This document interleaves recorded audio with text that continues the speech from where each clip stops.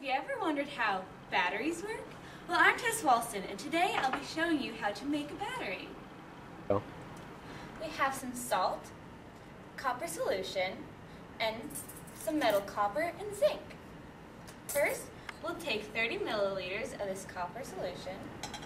Then we'll take these clay cylinders, put some salt in it.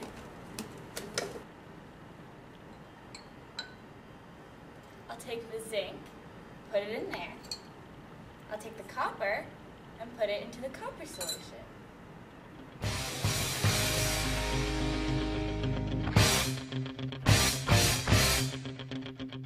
Add water to each of the clay cylinders. And now we're ready to connect the cells. So let's see if it works. Yay, the light's on. So when we're ready to clean up, we'll use baking soda to neutralize it for a safe disposal. She blinded me with science!